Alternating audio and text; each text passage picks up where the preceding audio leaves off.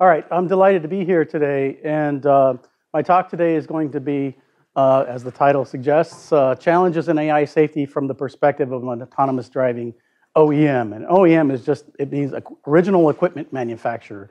Motional is partnered, and I'll have a slide on this, partnered with Hyundai Motor Corporation, so we consider ourselves an OEM developing an autonomous vehicle. So just a quick thing about Motional itself.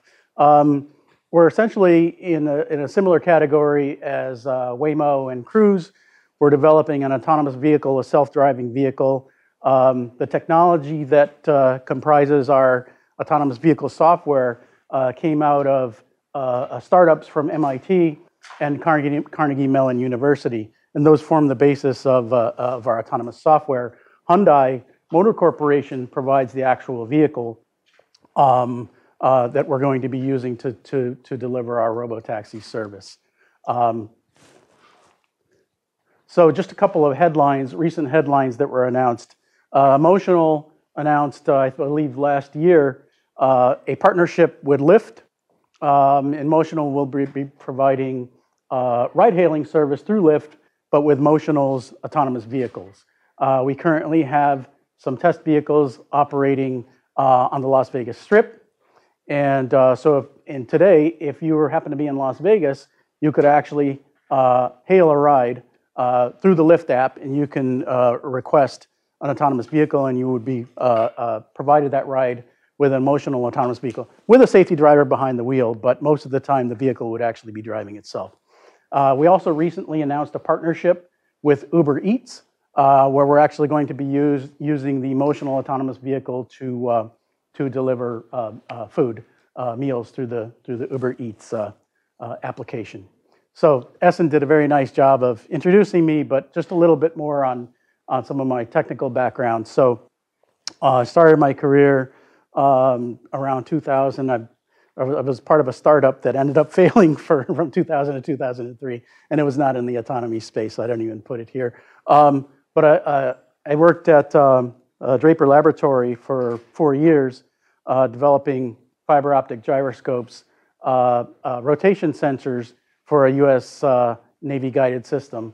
And again, you can think of that as an autonomous system, autonomous vehicle, where deadly consequences are actually the intent of the system, whereas with the current product, we're trying to avoid any type of deadly accidents that could occur from the autonomy. For the next 13 years, I was at GE Global Research in upstate New York.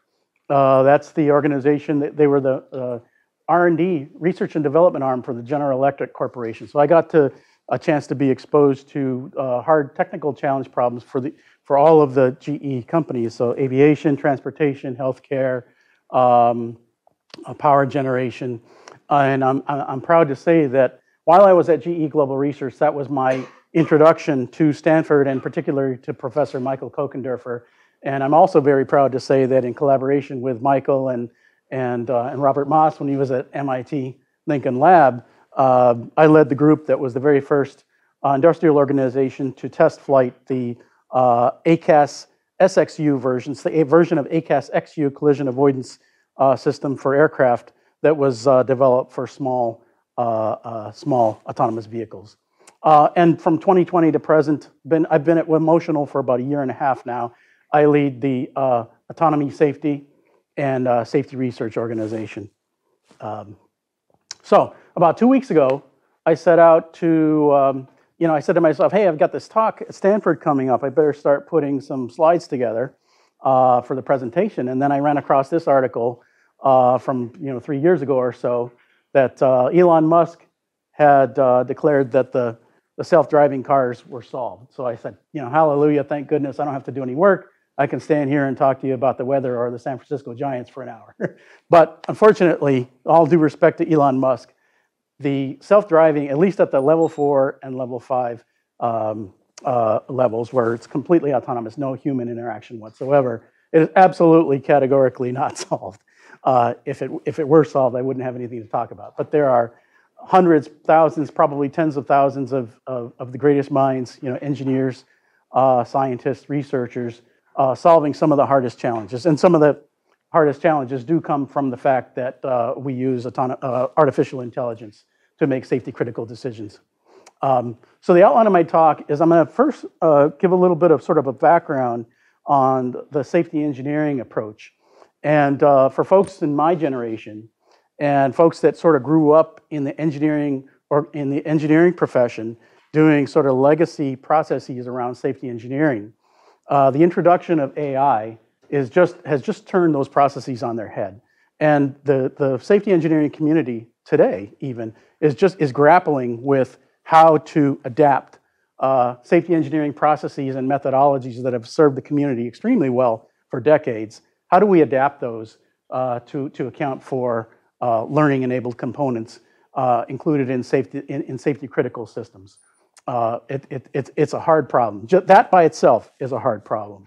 Then I'm going to talk about some key challenges with AI safety that are very specific to the autonomous driving community. I'm going to talk a little bit about some research topics, selected research topics, some of which we're working on with Stanford currently, that I believe, in my opinion, are the most promising research areas to deal with these very, very difficult AI problems. I'm going to talk a little bit about this notion of how do you quantify risk for an autonomous vehicle? How do you know when safe is safe enough? How do you know when you've tested all of the possible things that can go wrong? That's another open area of debate. It's not solved. There are committees, there are research projects that are trying to deal with those things right now, trying to answer those questions. We don't have a good answer for that yet. And then lastly, I'm going to talk about a research project that's going on at Motional right now, being led by one of my colleagues out of the Boston office, that doesn't deal with sort of objective safety. It really has more to do with perceived safety, how the public interacting with autonomous vehicles on the open roads, how they perceive autonomous vehicles, and are things that we can do in the autonomous vehicle to increase the perception that our vehicle is safe when operating with other roads. So, just a quick note about safety engineering. So, there's a long list of catastrophic events that have occurred, throughout the decades from software bugs, due to software bugs. Okay, and they range from the deadly, as in the case of the Toyota unintended accelerator. The acceleration pedal would just on its own, hit the floor and accelerate, and the human in the driver's seat had no idea or no idea how to prevent that from happening. And unfortunately, it led to a number of fatalities. The Northeast blackout of 2003, you can see that big area of the Northeast around New York, New Jersey, Pennsylvania that was completely blacked out for a number of days. That was caused by a software bug. Okay, that's more disruptive than deadly, but when you lose power, it can have deadly consequences as well for people in nursing homes, people in hospitals, et cetera, that depend on a power source. And then the downright bizarre. So I don't know, this was a few years ago, the Microsoft Taybot, where they generated this AI bot that would listen in on social media channels, Twitter, Twitter, in this case, Twitter, and it would learn conversations and it would start participating in the conversation. Well, if you know the story, that bot went bad very, very quickly, and it started spewing out some really, really bad things on social media. So that's an example of, it wasn't necessarily the software that was designed poorly, it was designed correctly, but it was misused. Okay, so there are situations where you can totally design your software completely correctly, and people will find a way to misuse it. We do have that problem in autonomous vehicles as well. All right, so if you've ever worked in safety engineering or systems engineering, we in the legacy systems engineering community use what we call the V model, okay, for safety engineering and systems engineering. On the left-hand side of the V, you define your system. You define high-level requirements for your system. You architect your system. You allocate requirements to different units of your system. And on the right-hand side of the V, you do your validation and verification. You test all of the possible things. You try to test the requirements of your system. You try to expose your system to all the possible things that you think can go wrong when the software is being used in the field.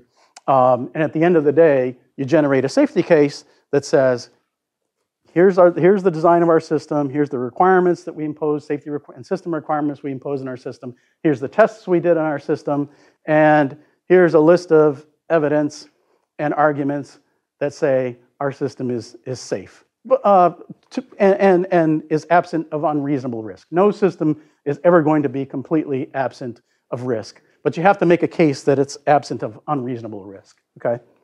So again, when we start introducing AI components, learning components, what does it mean to write a requirement for an AI component, okay? You can't say, okay, for all possible inputs of this neural network, the output has to always be bounded to this range. It's just, it's impossible to do. It may not be impossible, but it's very, very difficult to do, okay? And again, there's standards committees right now that are trying to figure this out. What does it mean to write a requirement, a safety requirement for an AI component? We don't know. I'm on a committee right now that's trying to do this, and I just had a call with one of my colleagues in the UK this morning, and we're trying to answer that question. What do it mean? We don't know. It's a work in progress, okay? When you have conventional software, and when I talk about conventional software, I'm talking about Python, C, C++, that sort of thing, where you can actually see the inside of the software, and you can debug it. You know, okay, I've got this little unit that does this. I got this little unit that does this. You develop an architecture, and you develop an architecture so that you can define little units and each little unit and each little function is supposed to do, so that when you go to test it and something goes wrong, you can point to the internal function that went wrong. How do you do that with a neural network? Okay, I don't know. You can, you have nodes, you have layers, you have convolutional, you have LSTM, you have all different kinds of neural networks, but the innards are mysterious, what we call unexplainable. Okay, very, very different from conventional software.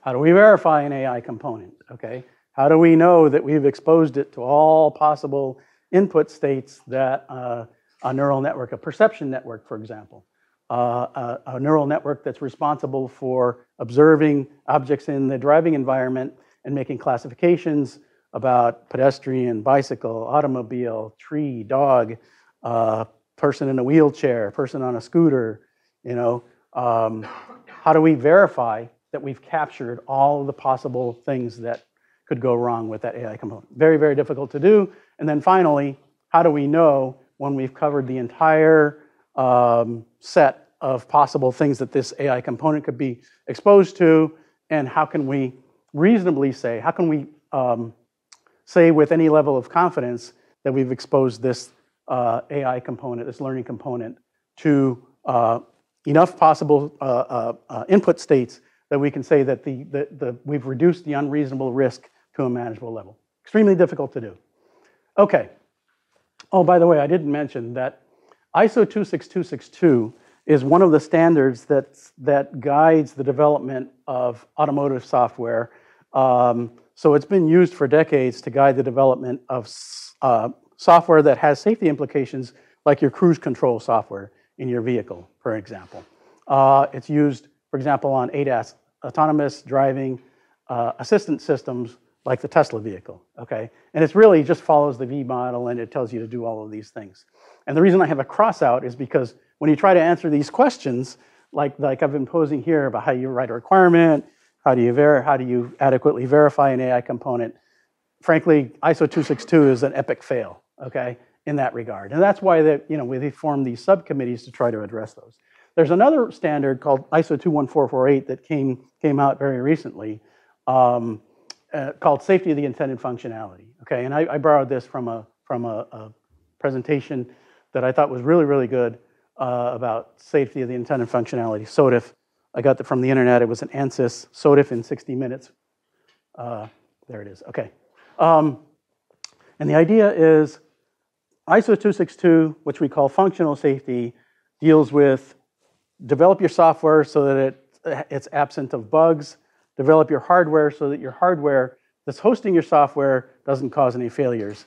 So you can imagine that if you have an autonomous vehicle and your hardware is free of failure, your software is free of bugs, there are still things that can go wrong, okay? For example, there's a few examples that are given here. The sun is shining directly into your camera, okay? somebody went and pasted something on a stop sign. Okay, somebody misused something and then put I don't know what that picture is, putting a can of energy drink or something on the wheel. I don't know what that means. But there's all kinds of things that can go wrong that can cause your autonomous system, even though it was developed with utmost of care, it's still going to fail in the field because of what we call these SOTIF issues. Okay? So with that, by the way, I should have mentioned at the beginning, feel free I'm going to leave some time at the end for questions and answers. But if you have a question that pops up, I'm happy to entertain any questions that pop up during the talk. Okay, so these are well-known challenges with AI safety, but they are particularly acute problems when you're talking about AI when used in the context of an autonomous vehicle. AI is brittle. Okay, and what I mean by that is you train your AI, you set all the weights, you test it and everything. As long as the neural network is being exposed to inputs that are well within the distribution, the training distribution, it'll probably perform pretty well. But as soon as you get close to that boundary or outside of the distribution, the output can be nonsensical. And I used a nonsensical example just to illustrate the point here. A cat. If I give it 100 different pictures of a cat, in an easy to recognize pose, no problem classifying it as a cat. But as soon as I introduce it to some small variation to that, like the cat licking its paw, the neural network thinks that it's a cat eating an ice cream cone. It's nonsensical. Okay, the other challenge is AI is opaque. Okay, again, you may have a very well-behaved network, and it's very well behaved. You give it inputs, it produces an output, it correctly classifies the output. But if it does something slightly wrong or something majorly wrong, how do you go in? Like with conventional software, you can go into your C++, your Python code, and debug the software. How do you do that with a neural network? It's an open question. And again, there are techniques that are being developed to be able to make AI explainable, but for the purposes that we need to be able to debug code, according to safety engineering practices, it's not quite there yet. Intractable state space. Okay, so I talked a little bit about this. In conventional software, we like to be able to understand the entire input space that could be an input to our software component during its useful lifetime, okay? And we all like to be able to characterize what the output is going to do given that entire space of input. When you're talking about neural network, especially when you're talking about something like a perception algorithm on an autonomous vehicle, and just imagine all the crazy kinds of things that a branch is hanging over a traffic light. A traffic light is moving in the wind. A person wearing a costume on Halloween is entering the road. Somebody in a bear costume.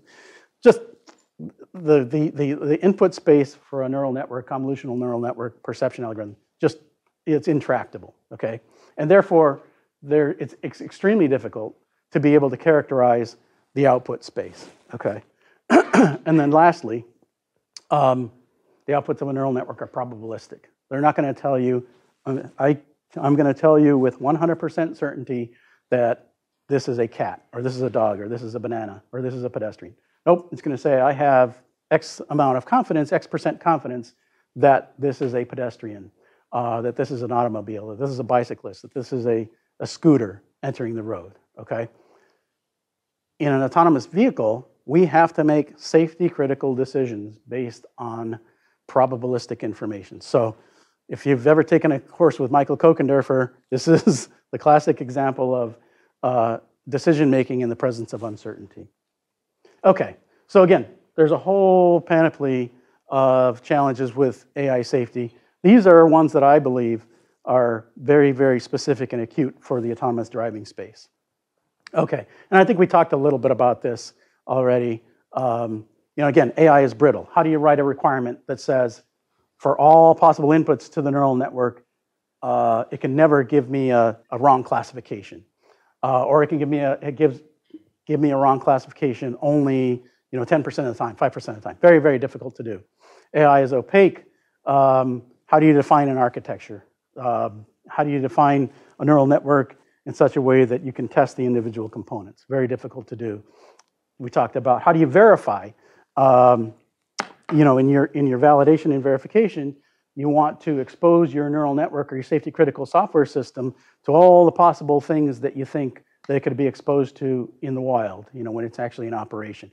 And we do this with a combination of simulation, so we can run millions of simulations and expose our software to all kinds of scenarios of simulation. We can do closed course testing where we actually drive the vehicle with the software around on a closed course where we have control over what the vehicle is going to be exposed to. And then finally, we have what we call public road evaluation, where we have very, very controlled conditions, like a chase car, you know, a human-driven vehicle behind and in front of the autonomous vehicle when we're testing it, so they can drive out on the road and gather data, and you can test. So there's a number of ways that you can do it, but actually being able to confidently say that you've exposed your software to the entire universe of things that it may experience in the wild is very, very difficult to do. So I'm going to talk in a second about some of the research topics that I think are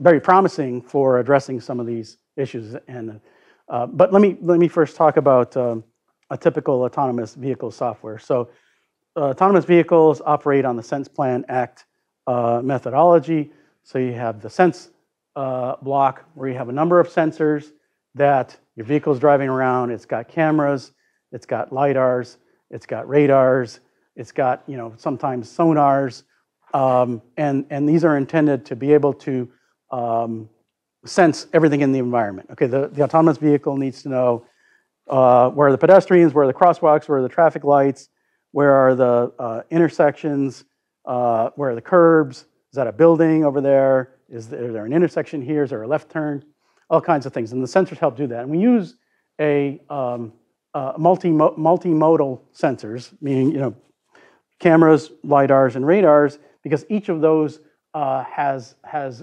benefits and drawbacks in an environment. So cameras, for example, are very, very good at doing classification of objects, but they're not very good at night. They're not very good when you're facing into the sun, that sort of thing. Radars are very, very good at detecting range and velocity of other vehicles. But if you're driving near, you know, iron structures, near Iron Bridge or something, there's a lot of iron bridges in Pittsburgh, you get a lot of spurious reflections from your radar.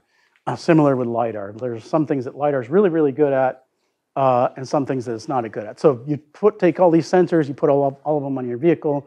When I showed that picture of the Motional's vehicle, you could see a whole bunch of sensors, and I'm sure you see, like, their cruise vehicles drive around here a lot. I know, and you see those things on it all the time. Okay, so that's the sensors. The semantic map is where you have like a Google Maps version of the the space that the vehicle is going to be driving in. But, you know, I mean, and there are some instances where the vehicle can learn on its own what the features are in a map. Okay, but it's more typical that you'll have a Google Map representation of the streets and the urban environment that the vehicle is going to drive through. And a human has to take those Google Maps and manually annotate. This is a tree. This is a curb. This is the lane divider. This is the intersection. This is a stop sign. Okay. And yes. Could you explain? Maybe I missed this, but why are there two semantic maps? Yeah, good question. It's actually the same semantic map that's used in both instances.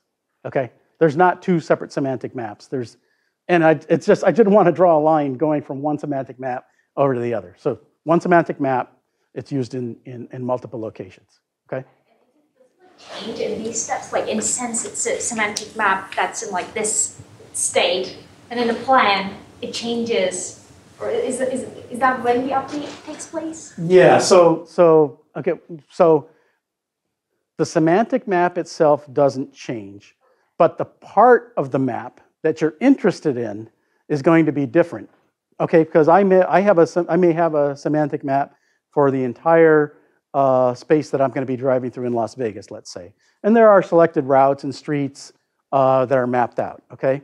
But if I'm driving near the Luxor Casino, let's say, I only care about the map features that are within, say, 100 meters of where I am now, okay? So the vehicle has to know which portion of the map to invoke, to pull at any point in time. Okay, and it uses the localization function to be able to know. The vehicle has to know where it is to know which portion of the map it's driving in. Okay, so if the localization is wrong, okay, if there's error in your localization, you're going to make a mistake about which portion of the map that you pull in. Okay, yes. What do you ground truth on? Say it again. What do you ground truth on? Again, we ground. You're talking about in the generation of the semantic map. No, so in terms of localization of the car, like do you guys use SLAM or is it? So I can't get into like the super technical details, but it's very similar to SLAM. Yes. Yep. Okay. Good questions. All right. Okay. So in the sense block, again, we've got sensors, we've got a semantic map that tells us where we are and what the features are in the area that we're driving in, and then again this ego localization, where again we have to do some version of SLAM, okay, using sensor information immediate sensor information to tell us where we are in the map. Okay, all of that gets fed into a neural network that has to generate a list of tracked objects. Okay, so the perception prediction neural network has to say, okay, that's a pedestrian over there, and that pedestrian is 10 meters away from me and moving at this speed in this direction. That's a vehicle, and the heading of that other vehicle is this many degrees with respect to some reference, and all of these things have to be produced in real time. Okay, on on iterations of tens or hundreds of milliseconds every time, at every instance, all of these things. And again, just imagine the types of things that can go wrong with that. Okay, you're never going to have perfect knowledge of the scene. You're never going to have perfect localization. You're never going to have perfect estimates of positions, velocities, headings of the other agents in the scene. Okay, you also have to predict where these agents are going to be in the future. Okay, most perception prediction systems in autonomous vehicles make estimates of where those things are right now, but they also make estimates about where they're going to be a few seconds from now. Okay, and that's not easy to do. So what ultimately the sense block produces this list of tracked objects in the scene. And then again, we use the same semantic map, but we use a section of the semantic map that's relevant to where the vehicle is right now, and the ego localization to say, okay, I'm right here. This is the map that I'm in. This is the environment that I'm driving in, and this is the list of static and dynamic objects in the scene. So now I have to create an optimal trajectory. I have to plan an optimal path for the ego vehicle to drive through. And again, you have to optimize for, obviously, first and foremost, you have to optimize for not colliding with other, we call them VRUs, vulnerable road users, pedestrians, bicyclists, automobiles, okay? You don't want to collide with the static infrastructure either. You don't want to hit a telephone pole.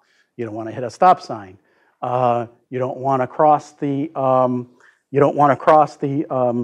stop line for an intersection, okay? You want to make sure that you maintain sufficient clearance from other actors in the scene. There's also more subtle things that you have to do, like following the rules of the road, okay? Maintaining the proper speed limit, okay? This is where the annotated map comes in, okay? The annotated map's going to tell you the speed limit in this section of road is 35 miles per hour. There's a speed bump over there, so reduce your velocity. Any of those things you get wrong, the vehicle's not going to be able to react to them because it's not going to know, okay? So again, with this imperfect information that's fed to the motion planner has to make its best guess on the safest path for the vehicle to follow. And then so that's the plan part, and then the act part is it provides a trajectory to the actual vehicle, and that gets turned into control commands: throttle, brake, and steering. Okay, those are the three control actions that a vehicle does: throttle, brake, and steering. Okay, so when we talked about the challenge of AI being brittle, okay, as long as the stop sign and the pedestrian is perfectly visible, and I can see the whole pedestrian, they're not occluded by some other pedestrian, they're not occluded by a bush, they're not occluded by a stop sign or a mailbox, no problem. I'll do a pretty good job of classifying and predicting their future state. And this is where SOTIF comes in, safety of the intent and functionality. There's all kinds of things, environmental factors, curvature of the road, that can cause your sensors to imperfectly and not faithfully represent the ground truth of the scene that you're in, okay? The motion planner has no concept of that. The motion planner just says, the information I'm getting for perception, that's the best information that I have, okay? So again, this problem of inputs to the neural network that are out of distribution or near the distribution boundary that could cause you to misclassify an object tend to turn out being severe. And you might say, well, if I misclassify a pedestrian as a mailbox, let's say, pedestrian standing on the sidewalk, if I misclassify it as a mailbox, I'm still okay because the vehicle is not going to, it's going to try to avoid hitting the mailbox, okay? And that's true, but remember, we're making predictions about where these things are going to be in the future. So if I classify something as a mailbox, I'm going to assume that it's going to stay there, okay? If it's really a pedestrian, then it has the possibility at any moment of stepping into the road and causing, I can collide with it. So the brittleness of AI is particularly troublesome there. AI is opaque. So let's say, again, we're testing out our perception algorithm. We're feeding it all these inputs. We feed it an input, and it gives us the wrong answer, okay? Conventional software, you can go in, you can debug your Python, you can debug your C pretty quickly. Much more difficult to do when we're talking about a neural network. This is one I was just talking about. The motion planner is getting imperfect information from, it could get wrong information from the semantic map. It could get, it will get wrong information from the localization system. It will get wrong information from the perception prediction system, okay? And yet it still has to make safety critical decisions. It cannot cause a collision, okay? So, given those challenges, I'm going to talk just briefly about some of the research topics in AI safety that I think are more promising, the most promising ones to deal with these, okay? The first one is this notion of uncertainty-aware AI, okay? And there's I just put up some papers on, calibration of neural networks and uncertainty. There's a lot more. In fact, I think one of Michael Kokendorfer's student published a paper a year or two ago around being able to detect when an input is out of distribution. And I believe that this area of research is going to mature more quickly than making neural networks more robust more robust and less brittle. And the idea here is, if I get an input to my neural network that's going to cause me to make a wrong classification, if I can be made aware of that, okay, I can do something about it. If you think about yourself as a driver, okay, if you're coming on there, you have uncertainty all the time when you're making decisions when you're driving, okay? You're driving down the road and there's a bunch of parked cars along the side. You're aware that some kid may run out, or a bicycle or a scooter may run out. You don't see it; it's not in your current field of view, but you know that it could happen. Okay, so in the same way, if a neural network could actually detect and give us notification that we may have difficulty correctly classifying an input, we can account for that in the motion planner. We might slow down. We might be more cautious as we proceed down the road instead of how we would otherwise do it. So again, I think this notion of uncertainty-aware AI, confidence, it has to be reliable, though. It has to be reliable. You can't just take the output like of a softmax layer and trust that. The softmax confidence scores are notoriously unreliable. This idea of AI being opaque, and I talked earlier about validation and verification, where we have to expose our agent to as many possible scenes as we can, and try to assess the behavior of it. Again, and if something goes wrong, we'd like to dig in and understand into our code what went wrong. Again, because AI is opaque, it's very difficult to do. So Michael Kokendorfer, Anthony Corso, Robert Moss a couple of years ago, introduced me to this concept of adaptive stress testing, or black box methods in general for assessing safety critical aspects of neural network code. And we've applied it. I know that Stanford has applied it to an autonomous vehicle. I'll show that in a second. When I was at GE, we applied the adaptive stress testing method to find difficult to find yet still probable failures in a trajectory planner for an aircraft. Okay, so again, this whole notion of developing black box methods that are adaptive, so that they can more rapidly get to a failure state than, say, a typical random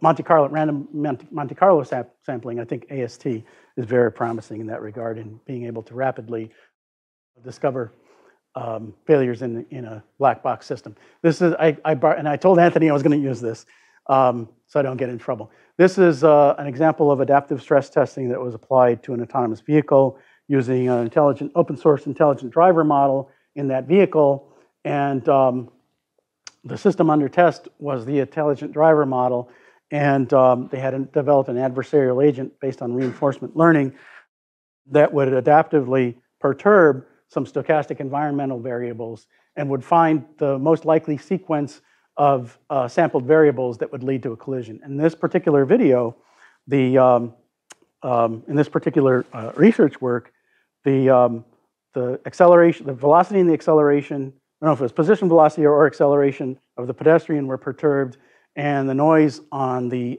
sensor for the perception algorithm was perturbed, and they found this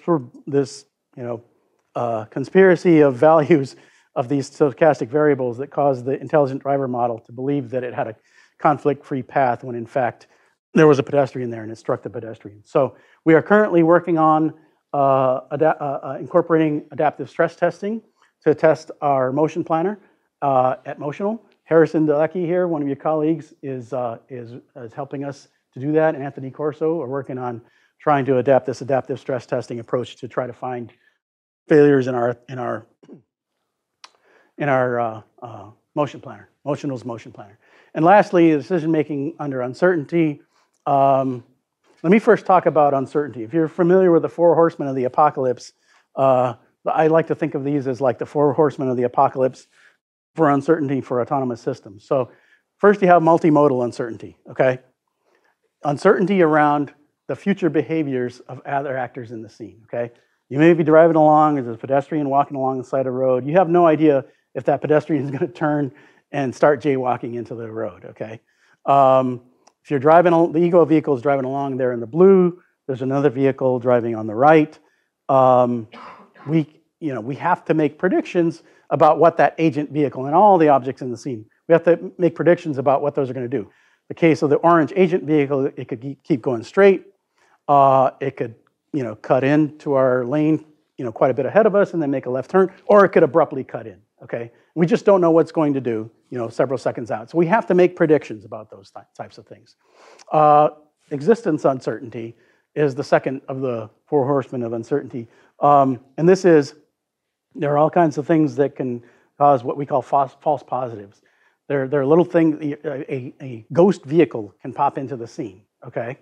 And a ghost vehicle, your perception algorithm thinks that there's something there, and it's going to be telling the motion planner, hey, you better react to that, you better brake, start braking because there's something there. Well, it turns out that it's a ghost vehicle, and you brake, you have unintended braking, which can cause other safety issues, like somebody can run into you from behind, okay? The next one is track uncertainty.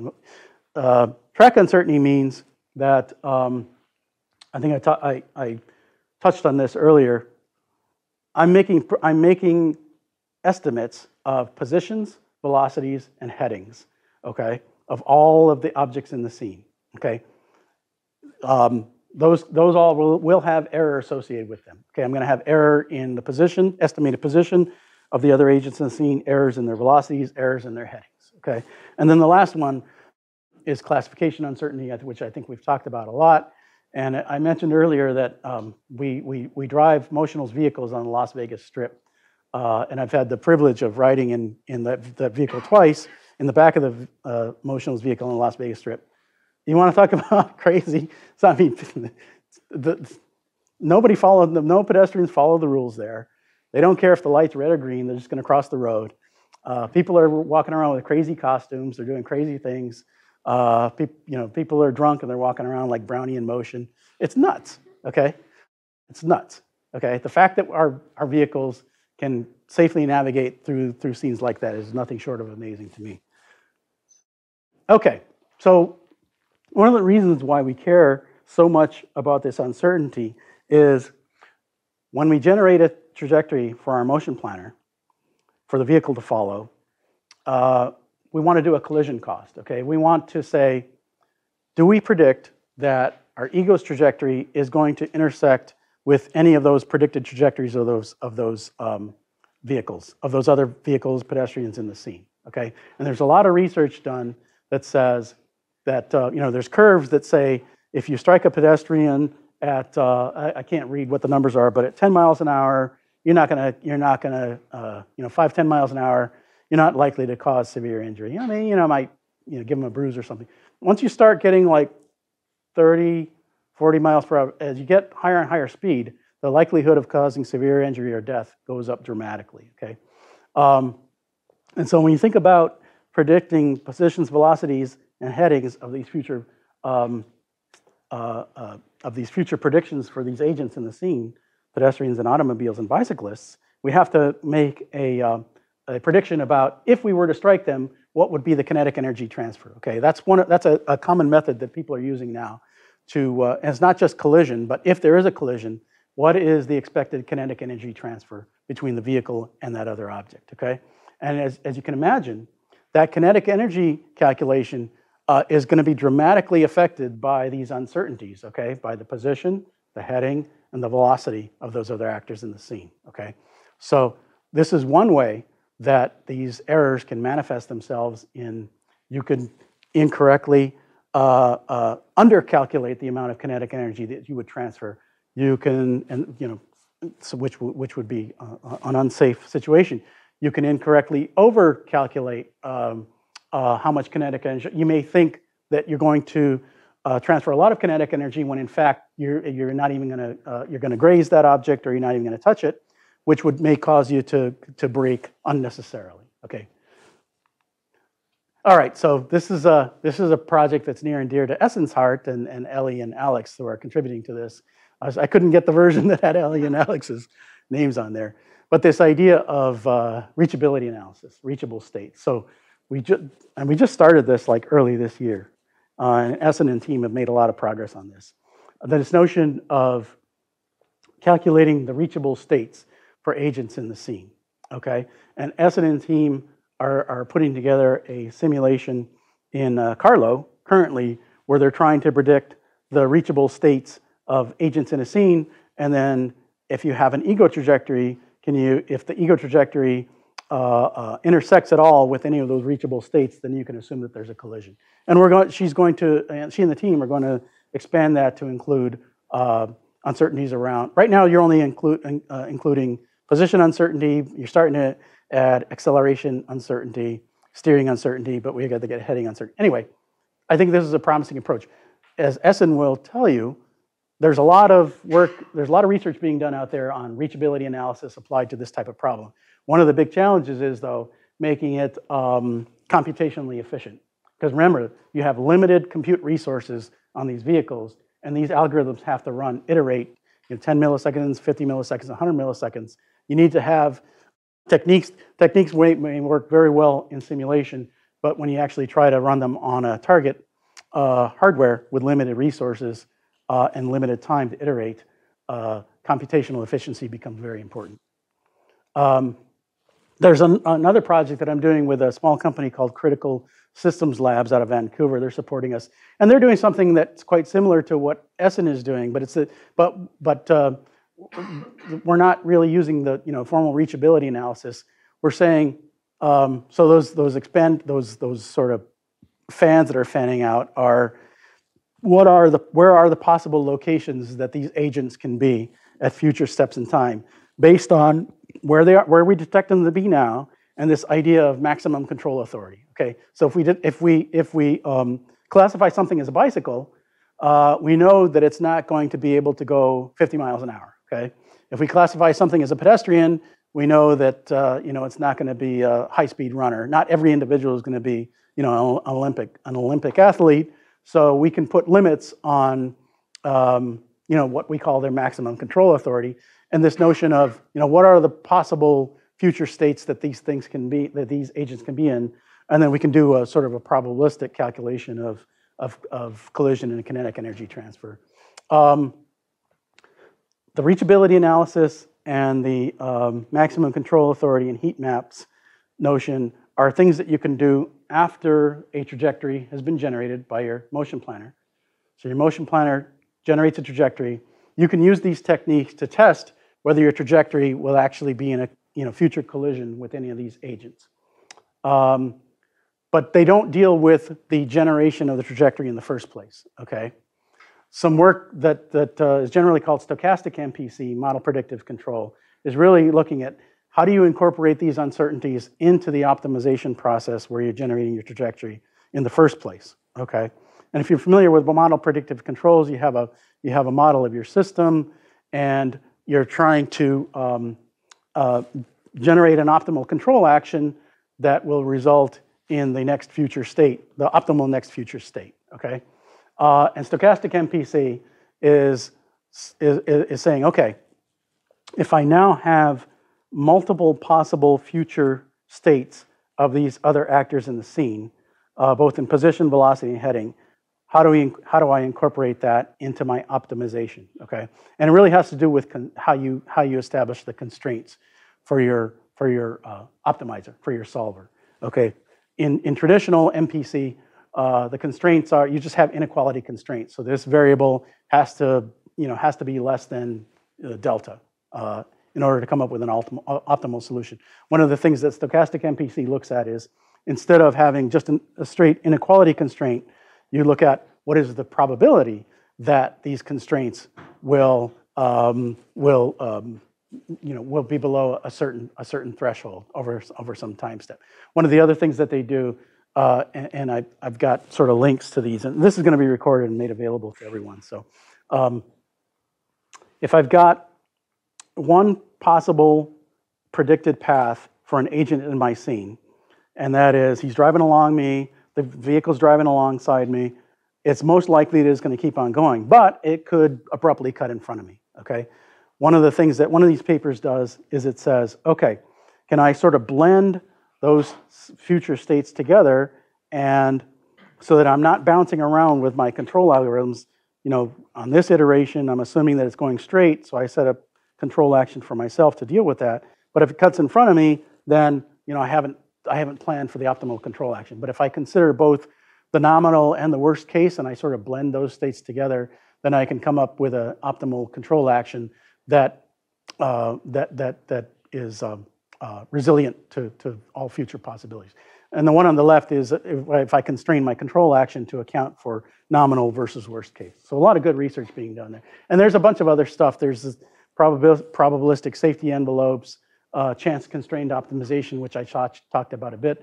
There is more and more research being done on taking a POMDP approach. If you've ever worked with or taken a class from Michael Kokendorfer, you know that he really likes on POMDPs and a world expert at POMDPs. So all really interesting stuff.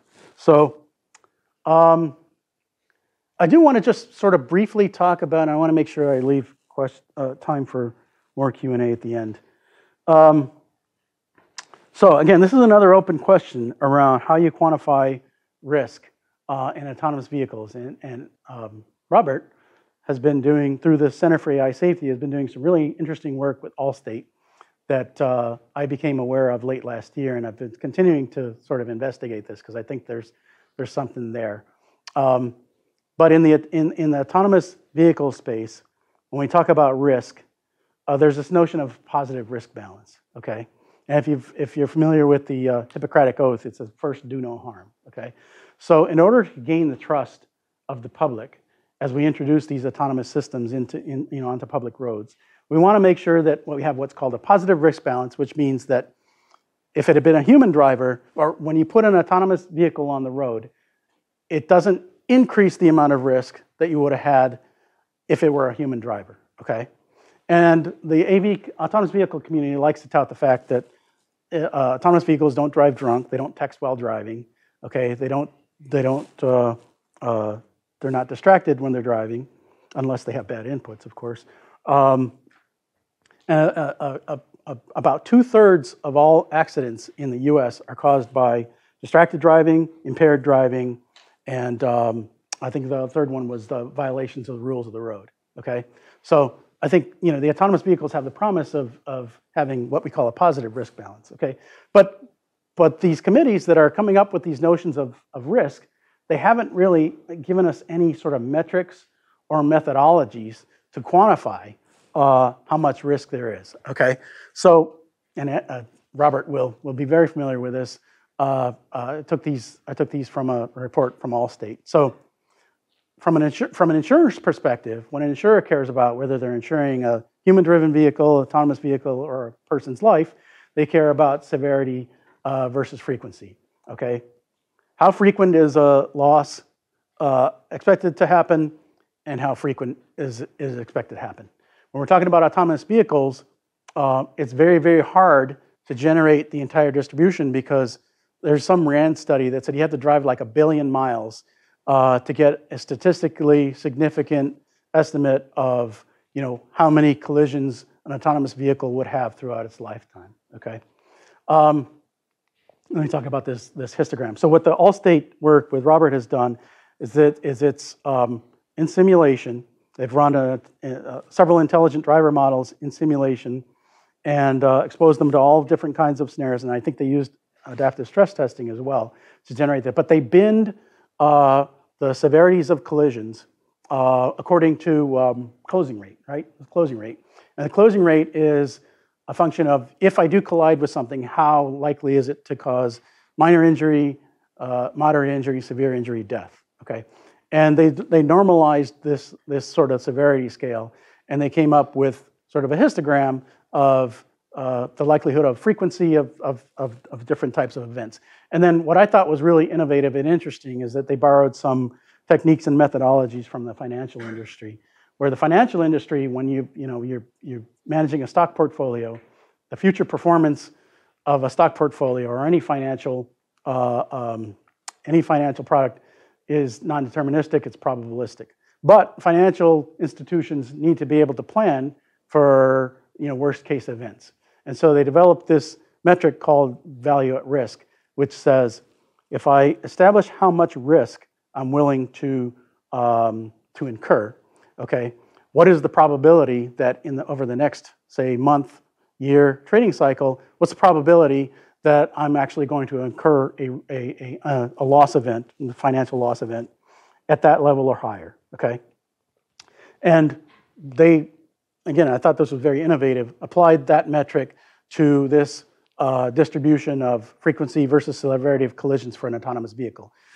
We don't have this whole distribution for autonomous. Nobody has this whole distribution for an autonomous vehicle because you just have to drive too many miles to generate it, especially the long tail, okay? But if we can generate part of the distribution, okay, we could actually estimate. In fact, one of my colleagues at Motional wrote a paper that says that if you have like the left part of the distribution, you can infer a log normal distribution and make estimates based on that. But with this metric, if we had this distribution, we could now say, you know, if we say that we're not willing to, in our AV operation, we're not willing to tolerate a collision with a severity above, say, severe injury, we could actually use this methodology to calculate the probability that we'll actually incur an event like that. And it's a nice metric.